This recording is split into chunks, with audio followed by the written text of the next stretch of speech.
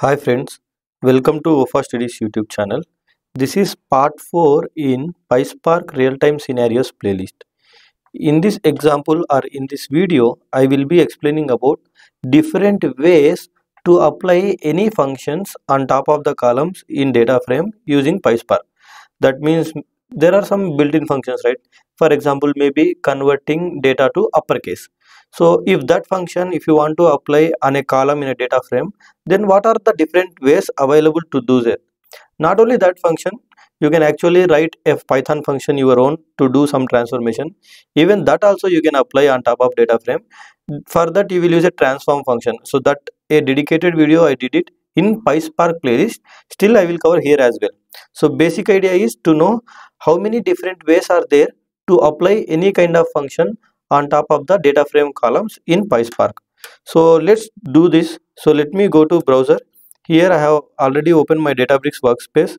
Let me create a new notebook and here I will name it like maybe for demo. Okay, Python is a default language and cluster. So once I hit create button, it will create my notebook, and here quickly let's try to create a data frame.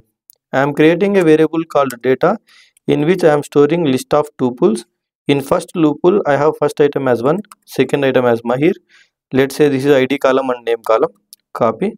Let's add another row, maybe like ID2 and Wafa. Okay, so now let's try to create a schema variable in which I will be having column names saved. ID column, name column.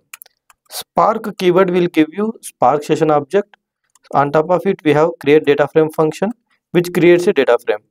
So for that function I am passing my data and schema variables that creates a new data frame. That data frame I am storing in a variable called df. So if you don't know much about PySpark, data frame, all these functions and everything, I covered them detailedly in my PySpark playlist. So please watch that playlist and then watch real-time scenarios playlist so that you will get most out of it. So finally, dataframe.show function to print the data frame. So let me hit shift enter to execute this command, and I can see my data frame with ID and name columns, and it has 2 rows. If you closely observe, name column has values in a smaller case. Now let's assume I want to convert that column into upper. So for that there is a function called upper function. So from PySpark dot SQL dot functions library, there is some from this module there is a function called upper. Okay, so using this upper function I can convert data to uppercase. This is fine. Now how to apply this upper function on top of my column, right? This is built-in function. So for that, if I go to presentation, so there are multiple ways. We can use with column, we can use SQL, we can use select, and there is a dedicated function called transform also. This will be useful when you have your function created separately. It's like a custom function to apply. So let me practically show you that. If you see here, for with column function, we know that from our PySpark playlist, it will allow you to change the data in a column or to add a new column also, right? So for that function, I am passing my upper function to convert that column data. So let me practically write the code and show you that. So let me close this here, and here let me zoom little bit. So on top of data frame, I am using this with column function.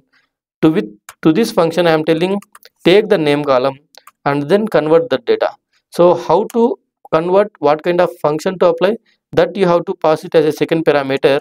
So here I am using a upper function. To the function I am giving my name column. So this entire code will generate a new data frame. So on top of that I am using a show function to show the data frame. So once I hit shift enter, command executed, and you can see here data converted into uppercase. So this is how using with function or with column function you can apply a built-in function on top of a column in a data frame. Similarly, there is something called select function using which you can select the columns. So maybe I want to select ID column from my data frame. So this entire code will give me the new data frame. So on top of that I will be using a show function. So not only ID, maybe I want to get name column as well. So let me hit shift enter to execute this code, and if you closely observe, we got ID column and name column. This is good. But now I want to apply a function on top of name column. So what I want to do, I want to convert this to uppercase. So what I will be doing it here is, I will be using a upper function. To the upper function, I am passing my df.name. So now let me hit shift enter and let's see what will happen. If you see, data converted into uppercase using this select statement as well, but if you see, the column name came as upper name. So what I can do here, I can use alias function with which I can give a alias name.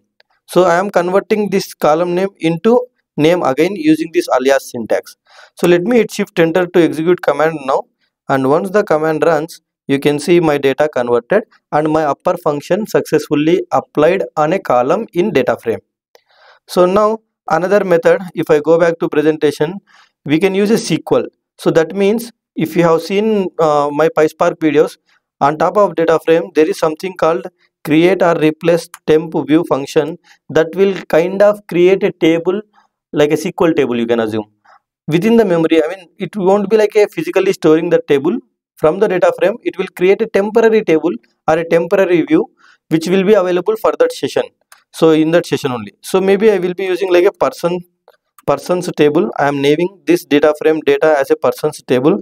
Since now I created a table on top of it, what I can do is I can simply use spark.sql function in which I can write a SQL code directly. So like this, select id column, then upper, so using upper function here on top of name column, and I will give a alias name to it, maybe like a name from persons table, because persons is like a table now, not a physical table, it's a temporary table within the session. So and this entire code will give you a data frame. So I will be using a show function on top of it. So let me hit shift enter to execute this code now, and if you see here the result, you see even that particular code also converted this column data into uppercase. That means our function was applied on the column in a data frame successfully using this SQL function as well. So not only that, as I said, let's assume you have a custom function and that function has a logic of doing some transformation. How to apply that custom function now on a data frame? So this is very easy, little bit of out of context of this topic, but still it will be good to know. So what I will be doing it here is, I will be creating a function called maybe upper name, and to this I am passing a data frame as a df, and then inside I am returning this df dot with column, and from the data frame if there is a name column, take that and then convert that into uppercase. So finally return back the entire data frame. So this is what this function will do. So now what I will be doing is, on top of the data frame I am using this transform function. To the transform function I am passing my upper name function. This will give you a new data frame altogether. So finally I use a show function and shift enter to execute this cell. So there is some error, upper is not defined, right? The reason is we should use this upper in a small quotation. So let me take this, because upper is a function, right? So let me shift enter. Now let's wait for the code to run, and you can see my data converted. So in short, to apply any kind of built-in function, you can use with column function or SQL function or select functions that will easily allow you to apply functions on top of columns in a data frame. So I hope you got an idea. Thank you for watching this video. Please subscribe to my channel and press the bell icon to get the notification whenever I add videos. Thank you so much.